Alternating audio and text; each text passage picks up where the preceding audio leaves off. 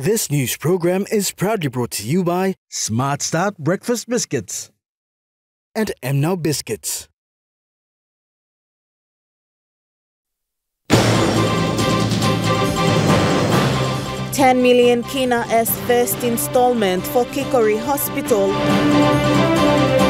Telecom Limited open state-of-the-art reception. And joint efforts to promote ocean cleanliness.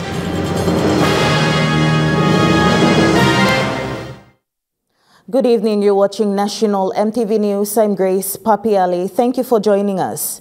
Local member for Kikori Soroi AOA presented a dummy check of 10 million Kina this morning as the first installment towards the building of a brand new 40 million Kina Kikori District Hospital.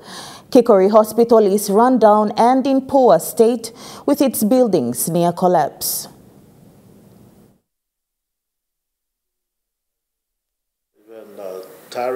Kikori Hospital is a run-down hospital in Gulf Province. Under the management of Gulf Christian Services, the extension of health services of this hospital goes as far as Kapuna Hospital. Today, a much-needed injection from the local MP, Soroi Eoi. 10 million Kina is part of overall funding of up to 40 million Kina, which is still coming. So 10 million is the first batch of that money.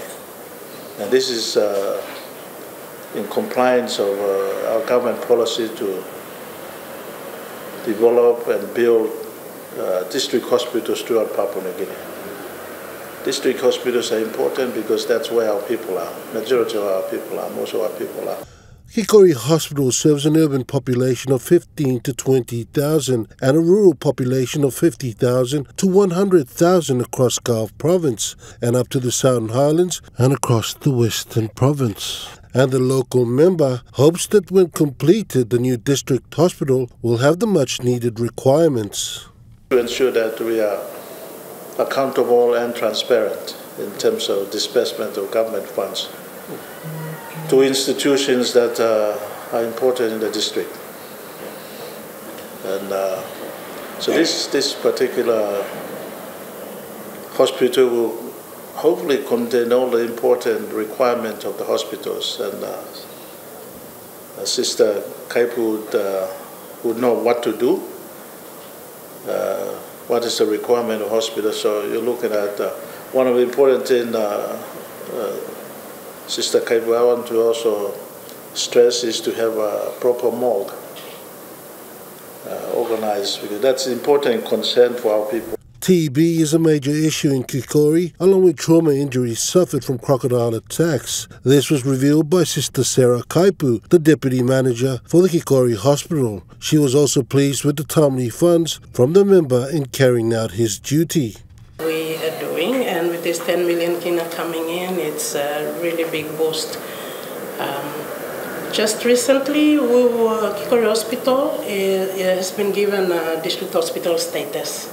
So the hospital is now moving up to level 4 in the government health structure. And so in order to run a facility that's up to level 4, we need to change, we need to upgrade. And we need a new hospital, and with the level 4 facility, we have now been given a new structure of 127 positions for the hospital. So we're going to need specialists, specialist nurses, specialist doctors.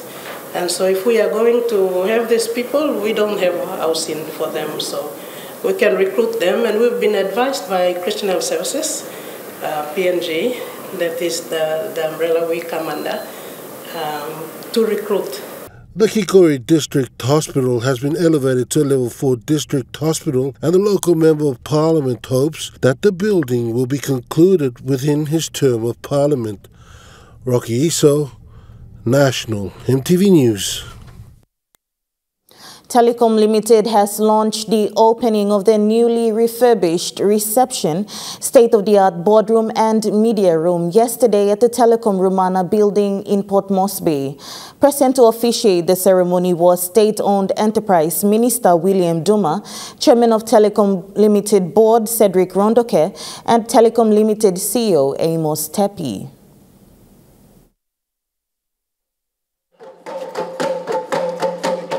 A transformational journey has been witnessed yesterday by all at the Telecom Romana office in Port Moresby. All Telecom Limited staff came in their new corporate attire, which was officially launched too. 3 official openings were made by State Enterprises Minister William Duma. The first one was for the renovated state-of-the-art reception. Give me a big hand. State Enterprises Minister William Duma did the honors of unveiling the plaque that was erected after him and the Prime Minister James Marape. Following that was the ribbon cutting of both the boardroom and the media room. Telecom Limited CEO Amos Tepi gave a scope for the concept behind this project. Over time, we have realized the need for more spaces, area to house both internal and external clients walking in, and more importantly, it's about comfortable environment or sitting area. State-owned Enterprises Minister William Duma has encouraged the company to work hard and push greater things to achieve in the coming years. You've done the right thing, and that means you need to do more. Just because you refurbished the reception area, created an extra space for the media and a new boardroom for your directors is not enough. All of you have to do the right thing. You have the key. You are the key to the future of this company. Kumul Consolidated Holdings Managing Director Professor David Kavanamur congratulated Telecom. Telecom is a company that permeates the country. It's felt throughout the country through media, through data, through voice, and through the more recent electronic digitalization of communication. It's a company that epitomizes Papua New Guinea moving towards the modernization of communication technology. Chairman for Telecom Limited Board Cedric Rondoke, when sharing his sentiments on the revamp of the 3 looks, expressed that the accomplishments of the telecommunications company has never been an easy one, as challenges were faced with. He furthermore said B-Mobile Telecom merge was one of them. I can assure everyone that it has never been an easy job trying to merge Telecom and B-Mobile. Being there, we've had several meetings. We've tried to bring both parties together. And I tell you, it was like a war path. And we couldn't get it done. But thank you to the former chairman, Director Johnson, who made it possible with all the directors who were present at that time. We made the merger. Meanwhile, Telecom Limited CEO Amos Tepi has highlighted the achievements of Telecom Limited yesterday at the ceremony held at the Telecom Romana building in Port Moresby.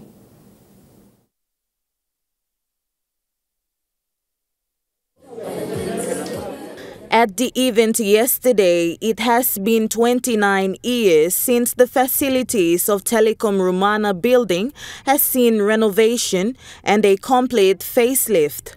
Being a 100% nationally owned entity, Telecom CEO Amos Tepi was pleased to announce the company's achievements. The first one being the extensive reviews of Telecom's business strategy, vision, mission and values for the short to long-term period. This review extends from the government agenda to merge both Telecom PNG and B-Mobile into one consolidated entity, Telecom Limited, which have been successfully implemented in 2021. The merger has led to the development of Telecom first ever 3-year corporate plan, including our network modernized plan, also known as the Network Master Plan. A number of initiatives were introduced in the company which aimed to improve quality and productivity. CEO Tepi has alluded that culture is one of the key aspects that they are seriously looking into. These are the achievements. ISO 9000-2015, a certificate in terms of quality management and working towards achieving ISO 27001 certification in terms of information cyber security. First, in the SOE group to implement time-based payrolls based entirely on the biometric facial recognition software. This has greatly improved time management, functionality, and reduced staff costs for the organization. CEO Tepi furthermore added that these changes signify the coming of a new age for Telecom Limited. President of the Farmers and Settlers Association, Wilson Thompson, is calling on government to change its focus and start creating employment opportunities for the 60,000 persons graduating from tertiary institutions every year. Thompson highlighted the importance of government and business support to create job opportunities. The government is not going to create employment. The public services are freeze on recruitment, so only the private sector can employ. And for example, like Lake Biscuit, they employ about 2,000 workers. Or you look at mainland, 3,000 or 4,000. You look at New Britain palm oil, there's about 25,000 or 30,000. He suggested on putting a stop to increasing the education and training spaces, but to identify what training needs to be provided for each industry so that graduates fit into the workforce and others into self-employment. This sentiment was also shared by the Higher Education Minister, Don Polier. As responsible minister, what I'm doing is I'm looking at how do I improve the skills of Papua New Guineans with employment. But the employability of these Papua New Guineans is very, very important. If they're not skilled, it's very difficult for them to get a job. Even though we have the population here and we will still cry, we want employment, but if we don't train our Papua New Guineans young people to be employed in the gas industry, in the mining sector, in agriculture, in the construction industry, in all the other areas, then you will find employment will continue to be a problem because the skill we have not produced yet. On the issue of increasing unemployment, Polier commented. You know, that was the advice that was given to some of us when we were the Prime Minister at that time, when we get money to put elsewhere, not to create employment. Buying shares in other companies could not provide an employment. That would destroy employment. We just said that. Mr. Acting Speaker, you look at something answered in the Parliament here. I was on the other side as a leader of the opposition, and I used to give that advice. I was also a treasurer too. And I said, look, if we get such money, 3.1 billion kina, and that is almost 90% of the development budget of Papua New Guinea at that time then. So you are just getting the development budget of Papua New Guinea to put into a speculative market. If you did that, then of course you will see the next 10 to 20 years, you will see unemployment. You will see inflation went up. You will see the foreign reserve will have challenges. You'll see cash flow situations. Why? Because Papua New Guinea is a growing economy and we need to strengthen it to mature economy. Minister Polier commended the Marape Rosso government for prioritizing education and revealed that the Higher Education Department is focused to train Papua New Guineans to have skills that will guarantee them employment. Sharon Engnui, National EMTV News.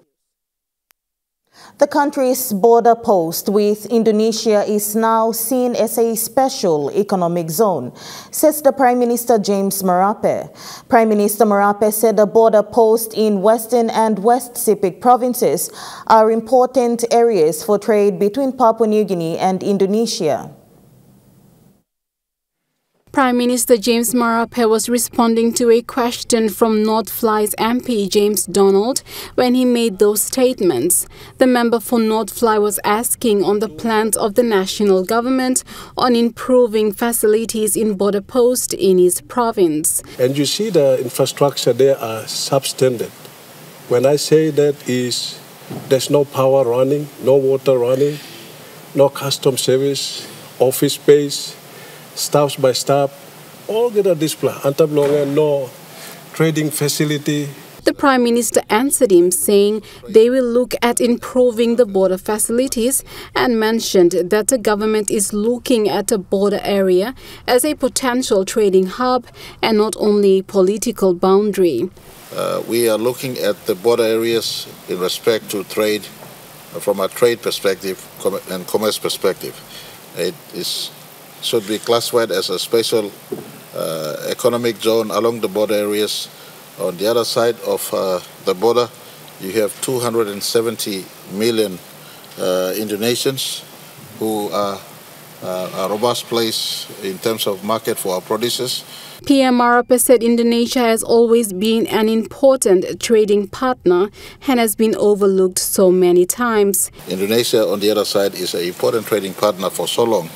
We've downplayed that aspect of our relationship, and we've always just been seeing them from a political perspective all this long. He assured the House that the Ministry of International Trade will be working with the Department of Foreign Affairs and Trade to address the issue in the border post areas. The Commerce Industry Department, as well as the Ministry of International Trade and Foreign Affairs, will work in partnership and also Defense to look into how best we could structure a border area. Borders are political boundaries. They separate countries, states, provinces, cities and towns. It outlines the area that a particular governing body controls. Cynthia Maku, National EMTV News. The member for Hiri Koyari in Central Province, Keith Iduhu, has asked all politicians to stop the blame game and start taking responsibility to bring service to the rural communities. He said this in Parliament following talks on the status of the country's economy. MP Keith Iduhu was making a statement in Parliament yesterday, stating that politicians should not be throwing stones at each other on how to run the country. He said they should work together as their all-purpose being in Parliament is to work and serve the people. In the PNC-led regime, everybody wanted to throw stones. Some of us are all in this house today. Again, in this regime, the same very people are so quick to throw stones. Mr. Iduhu said responsibilities on running the country should not be put only on one man. He was stressing on the importance of financing the rural economy. He said each MP should be delivering to the rural economy. Every time we talk about building the rural economy, well, how are we going to build the rural economy if we are not availing credit to our rural economy? And how can we avail credit to the rural economy if we are not availing securities to our rural economy? And how can we avail security to our rural economy if we cannot formalize their assets? He said there is a big need to look again at the structure of governance. We need a very close look at the structure of government. And I say that with great care. I say we need to look at the legal framework. We keep trying to play rugby league on a golf course. We keep trying to put a square pole through a round hole. Keith Iduhu believes that if all leaders in Parliament provide for the rural economy, there will not be migration into towns and cities, as people will be living back in their communities. But imagine if we are to formalize their local economy, formalize their access to credit, then everybody we will be doing a great justice to our people. He further stated that the economy needs the help of all leaders in Parliament, and it is a must they support each other and work together. Cynthia Maku, National EMTV News. National EMTV News continues after the break. Stay with us.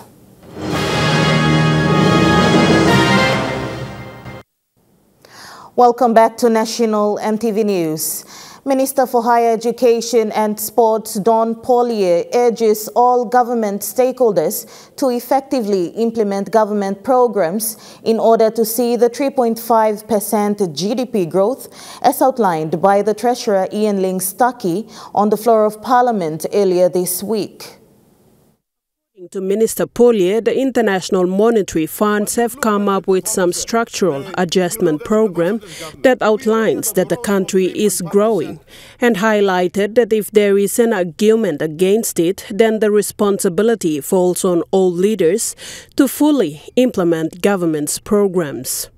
You look at the performance of this government. We already have a growth of 3.5% as per our projections, and it will be growing on that track. It is growing. The IMF need not come and tell us how to grow it. We're already growing. But if there's an argument that, well, we are not seeing it here or there, the responsible lies with all the MPs, the public service, and those that have been responsibly mandated to implement the programs of government. Paulier gives an illustration on his role as the Minister for Higher Education implementing these programs. Universities and colleges with building and we're rehabilitating infrastructure for science lab, classrooms, dormitories. We have 200 million kina in partnership with ADB to implement the program. And I'm happily implementing that because we like to see the quality of our institutions come up, so you quality good ones coming out of the institutions. So we're implementing the government's policy. When we have 1.56 billion in that sector, it's already at work. We're implementing it. Minister Paulier classified the Public Service Division as one of the vital components to implement government's program and urges them to step up. It is the public service. All of us have a duty at our districts. The every money we get, it's a lot of money. It's 10 million has been, but it will be 20 million for this year and oncoming years. When we talk about employment or any economic growth, it actually lies with individual MPs and the district administration, your finance managers and everybody on the ground. Like in Kandep, I'm meeting with them. How do we convert that money into employability, into economic growth in Kandep and link it to the Enga provincial development plan and link that to the medium-term development strategies of the national government or with the Vision 2050. So the job we have here, we already have the solutions. We have the strategies, we have the means to solve those issues. And yet we complain. We should not be complaining. We should be happy and be cheerful. At least we have a government that is putting a lot of money, but it's up to individual MPs and their public service administration to implement to achieve the intended returns. Sharon Engnui, National EMTV News. The Assemblies of God Church has established and launched a training center for community health workers. The school dubbed the AOG CHW Training Center as the 20th Community Health Worker Training School in the country. Of the AOG CHW Training Center, Jason Jambui explained that the center and its programs are amended by the National Health Department. He further explains that the training program offered is a certificate program. Recommended by National Health Department to come and assist the AOG to establish the new community health worker training school. Mr. Jambui says this training school can help to address the shortage of health workers currently experienced in Morabe province and around the country. Yeah, Okari is located next to Buimo's health center. Buimo Health Center experienced 30,000 patients in 1 year. Currently they have 6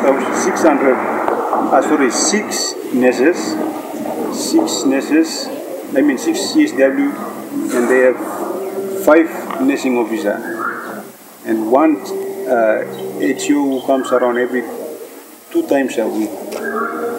And to save this 30,000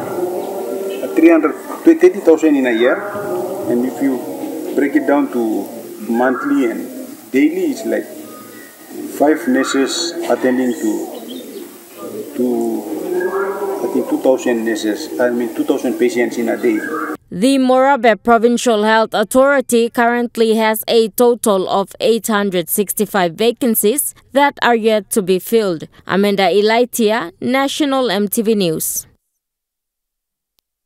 In an effort to keep ocean, shoreline and beachfronts clean and rubbish-free, Royal Papua Yacht Club, in partnership with National Maritime Safety Authority and National Fisheries Authority, conducted a cleanup at Manubada Island outside of Port Moresby today. Manubada Island is full of rubbish, which is a hazard to human beings, plants and animals on the island, including marine biodiversity. Therefore, Royal Papua Yacht Club, in partnership with National Maritime Safety Authority and National Fisheries Authority, conducted a cleanup program to clean the shoreline and beachfront today. There was a good turnout, with almost 200 people participating in the cleanup activity. The organizing committee, Eunice Guinness, said the initiative is to ensure our oceans are clean. And this cleanup is to educate communities on the importance of the ocean pollution. As you can see that there's a lot of rubbish on the beach and it's affecting the marine life. It's also affecting the livelihood of people along the coastal villages, because the ocean, as we all know, is used for different purposes, for transportation, for food, for recreational activities. So, but all these are affected by pollution. On that note, a participant, William Wilshire, Pacific Safety Manager, expressed gratitude of this initiative. The ocean cleanup, it's a part of our key strategy around sustainability and ESG. I think it's a great initiative. It's a good crew out here today, mixed between some corporate and families. And yeah, we just wanted to obviously be a part of that. And great for our workers to be here as well, because it's something that we're working on as an organisation and a corporate entity. It'd be great to see a couple of the other corporate houses get involved as well. But look, I think the key for us here, especially in Port Moresby, is education, getting down into the local communities. The participants and organising committees strongly urged people to be mindful of their rubbish when disposing them. Try to be considerate of the trash that you throw in the sea, because it affects everyone around us. Try and reduce using plastic, practice more recycling, use a trash bin with a lid so the trash won't come out and fly into the water. Take part in beach cleanups, help spread the word. Yeah. This is the first cleanup. The second cleanup will be conducted in the middle of the year. Thomas Suliambari, National EMTV News. Panamex Pacific PNG has introduced another quality product into its line of household brands. The Bon Aroma Blend 84 Soluble Instant Coffee was launched around the country this month. Panamex Pacific PNG Marketing Coordinator Simonta Hani explains the company is obliged to deliver quality household brands to its loyal customers. Mr. Hani says the Bon Aroma Blend 84 Instant Soluble Coffee is a strong coffee product that's best consumed with coffee whitener, and sugar can be added to preference.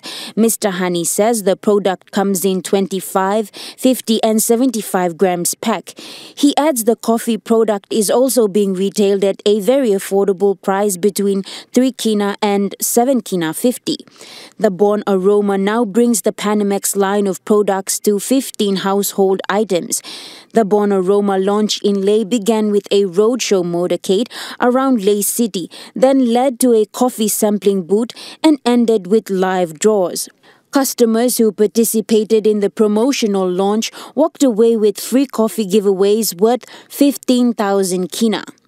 Panamax is a global fast-moving consumer goods distributor established in 1987 that does exports throughout New Zealand, the Pacific Islands, Indian Ocean and the Caribbean.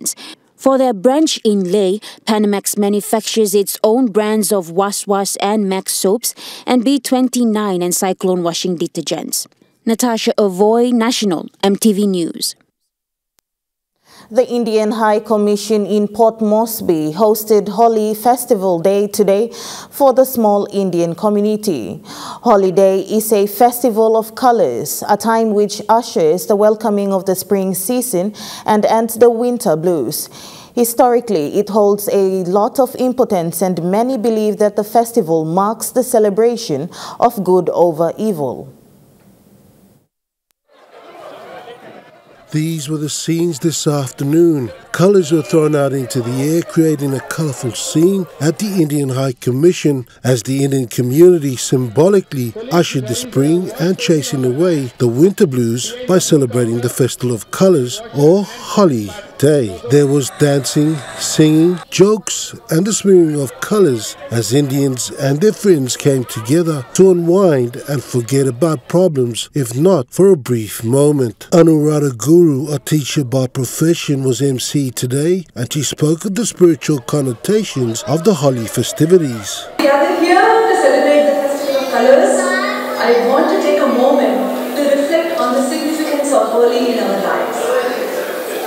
Holi is not just a festival of colours. It is a celebration of joy, love and unity. It is a time when we forget all our differences and come together to spread happiness and cheer. Indian High Commissioner to PNG, His Excellency Imbaseka Sundramuthi, explained the reason for the celebration. But there is also a religious myth to that. There was a mythological character called Holika, and who got burnt because of an event which happened, and it is used to commemorate the occasion that we light a bonfire. So I'm telling all this for those people who don't know, but for the Indians who already know that. Considered to be the second biggest festival after Diwali, this year the festival was celebrated earlier on March the 10th. The Indian High Commissioner explained why the celebration was delayed here in PNG. This occasion happened, I would say, more than 8 to 10 days before.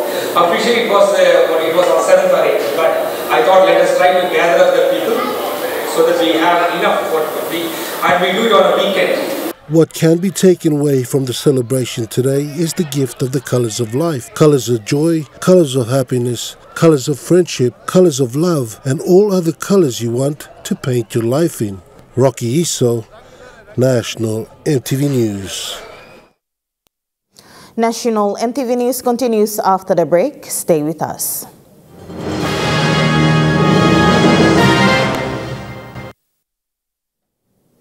Welcome back to National MTV News. Moving to overseas news now, the International Criminal Court issued an arrest warrant for Russian President Vladimir Putin over war in Ukraine. The court issued arrest warrants for Russian President Vladimir Putin and his Commissioner for Children's Rights, Maria Lvova-Belova. The Hague Court says they are suspected of war crimes for unlawfully deporting children and bear individual criminal responsibility. A UN report found evidence of hundreds of Ukrainian young people illegally transferred to Russia since the start of the full-scale invasion, as well as other war crimes like rape and torture. Kremlin spokesperson Dmitry Peskov denied the allegations and compared the arrest warrants to toilet paper. Russia is not a signatory to the International Court, so it's unlikely either will be extradited. Turkey to give green light to Finland's NATO membership bid. Finland, along with Sweden, applied to join the alliance last May. Both were held up by Turkish objections, with Mr. Erdogan still refusing to support Sweden's bid. Finland has decided to push ahead alone. We've seen that Finland has taken authentic and concrete steps. Based on the progress that has been made in the protocol for Finland's accession to NATO, we've decided to initiate the ratification process in our parliament. I have a feeling that Finnish NATO membership is not complete without Sweden. We have so much common interest, having being really neighbors and having the Baltic Sea area. National MTV News continues after the break with Trukai Sport. Stay with us.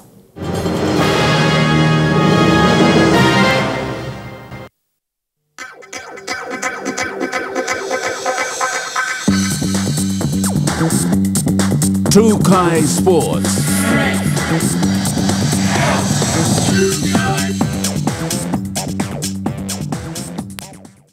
Welcome to Trukai Sports. The 2017 PNG Games champions Team Central is off to a winning start with a whopping 847,000 kina raised last night in a fundraising dinner hosted by the Central Provincial Government. The amount raised is an early warning message to other provincial sporting teams that Team Central is committed to defending the title and cup in the upcoming PNG Games. It was a night of who is who from the Central Province, as all roads led to the Dynasty restaurant in Port Moresby last night, as the Central Provincial Government hosted its fundraising drive toward Team Central's preparation for the 8th PNG Games. Political firepower from Central, within and outside, also graced the fundraising drive, with host Governor for Central, Rufina Peter, the member for Goilala, Kasmiro Aya, member for Hirikoyari, Keith Iruhu, along with the Kirima Open member Thomas Oppa and Moresby Northwest member Lohia Boy Samuel. Even before the night began, all 50 tables were already sold out at 10,000 kina per table. In his address to those in attendance, Central District Administrator Francis Coaba spoke of the challenge that lays ahead for Team Central. Towards my left-hand side, where the amplifiers are, is the very cup that we will be defending in the forthcoming 8 PNG Games.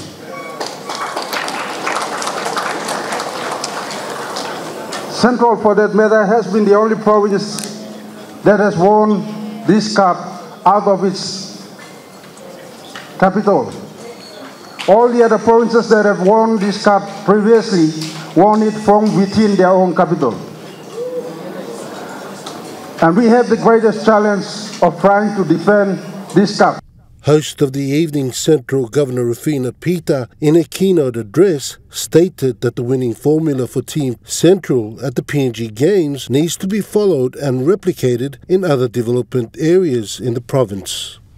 Our youth in the provinces. So I want to extend this to say what we are doing well in sports, we can also do well. Try and apply those strategies to help our youth in other sectors, whether it's in the economic sector, and I think that is the biggest area that we need to help our youth in. How did we get to the top in sports? We need to use those strategies. We need to learn the lessons from how we did that to get to the top and apply it to other sectors, and especially in the income earning sector, in the economic sector, but also in other sectors. A total pledge of 347,000 kina were made by politicians, LG presidents, companies and individuals to give Team Central a winning start without even setting a foot in the sporting arena. Rocky Iso, Trukai Sports. The National Capital District Volleyball Association is 2 weeks into its pre-season competition. Today saw a total of 23 volleyball clubs competing at the Tarama Aquatic and Indoor Center. A total of 23 clubs consisting of 14 men's and 9 women's clubs competed today. The preseason will finish off its last round next weekend, which will see the top 8 clubs competing in the men's division. The same final structure will be applied to the women's division, with only one team bowing out of the tournament. NCD Volleyball Association Match Committee Chairman Mea Joang explains further. Preseason just started 2 weeks ago. This is our second week. We have 9 teams registered for the preseason competition in the women's division and 14 teams in the men's division. Chairman Joang added that straight after the grand final playoffs, the NCDVA will head into its season proper competition, which should take place in 2 weeks' time. According to Joang, the teams currently competing mostly constitute of existing teams, with only a handful of newcomers that have joined the National Capital District Volleyball Association for season 2023. Lisa Puni, Trukai Sports. Trukai Sports continues after the break. Stay with us. Trukai Sports. Welcome back to Trukai Sports. With the completion of regular rounds last weekend in the men's division, the Port Moresby Rugby League MRDC 9th tournament witnessed its top 16 playoffs today at the Santos Field 2 in the nation's capital. The day commenced with a remarkable match competed between Royals Team 2 and the Gera Dabaris around midday today. As the day wind down, with all the top 16 outfits proving their stance in the game, the Avengers Rugby League Club, who are the defending premiers, have revamped from their results last weekend by imposing a barnstorming win in the finals today, where they trashed the Double Warriors Team 2 with a runaway 46-10 final siren score. Port Moresby Rugby League MRDC 9's tournament manager, Meke Maino, explains further. It's one of the highlights stand out from today's games. Our defending cup champion, our Rugby League, has won their game against the Warriors team number 1, 46 points to 10. And that only shows that they, at the start of the tournament, they wanted to defend the cup, and they're on the road to it. Hopefully they'll clear everyone else as opposition to them, and they can claim a back-to-back win in the cup. The results of the other 4 matches in the men's division will be tallied alongside these 2 games to see the quarter-finals playoff tomorrow, followed by the semi-finals and the grand finals in the afternoon. The cup, the bowl and the plate presentations will immediately take place right after the grand final battle tomorrow at the Santos National Football Stadium, Field 2. Lisa Puni, Trukai Sports. And that ends Trukai Sports. The Money Plus weather report is next. Stay with us. Trukai Sports.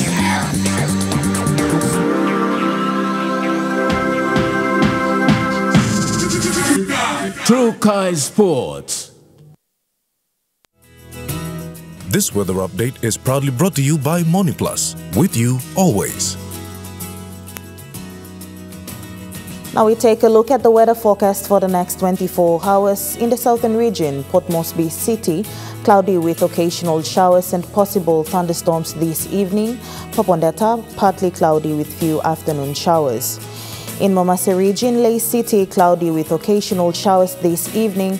Vanimo, partly cloudy with few overnight showers. In the New Guinea Islands region, Lorengau, cloudy with frequent showers this evening and tonight. Buka, mostly fine.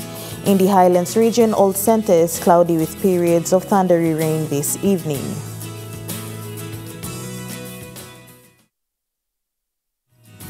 The weather update was proudly brought to you by Money Plus. With you always. And that wraps up the news, sports and weather for Saturday, the 18th of March 2023. From all of us here, pleasant viewing. Bye for now.